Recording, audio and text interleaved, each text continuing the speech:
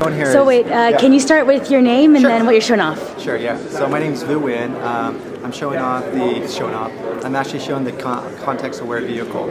And so the idea or the concept is that cameras or sensors within the car can observe you in terms of your head orientation, your face ID, as well as your proximity within the vehicle, and it can collect that information, parse it, and provide it to you as a driver or passenger, some useful manner and application. So in this particular demonstration, I'm showing two things. One based upon convenience, and the other one based upon safety, right? So the convenience aspect of it is basically when you approach your car, from a face recognition standpoint, they'll be able to identify you as the user and be able to give you access to the car's infrastructure, such as heating and adjusting the mirrors, as well as profiles about you and where you're at. It also can tell you if you're in the driver or passenger side. Okay, so that demonstration will be showcased here. The second demonstration is the safety aspect of it, and the idea behind that is if you're driving down the road and somebody cuts you off, right?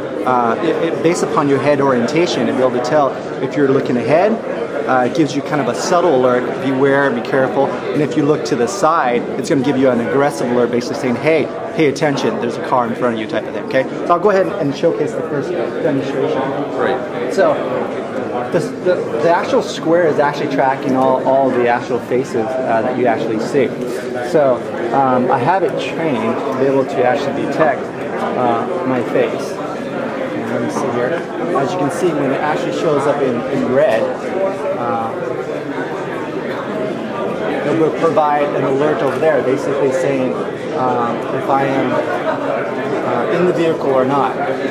So the challenge that we're facing right now is the constant movement of the background, right? And so it's actually learning in terms of face recognition. It's actually learning in real time from the labels that I provided and from the non-label, such as when it sees my face, it's actually looking at my gestures, my movements, turning my head left and right, that type of thing, to be able to detect the object from the vehicle's point of view, and then provide that information back to the user.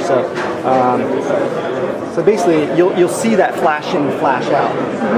As it recognizes my face, it's going to actually provide that information about where I'm at, if I'm in the driver, and if I'm in the passenger side.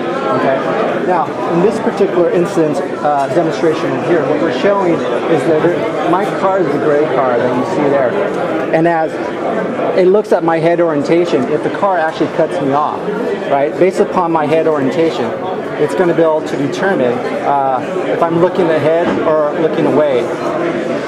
And if I'm looking ahead, it's going to give me kind of just a yellow alert, basically saying, be careful, somebody's cutting you off, pay attention. Now, if I turn my head to the side, and based upon the movement, what you'll notice, if it detects it here, is that you'll see a blue block. Notice that I've actually turned my head to the side, and it'll give you a more aggressive alert, basically saying that the car in front of you is actually is braking, so that you should actually go ahead and turn back. So that's the idea between the two. So over here we talked about a convenience aspect of recognizing you within the car, and the other side is more of a safety aspect of it. All from a contextual lens within the vehicle.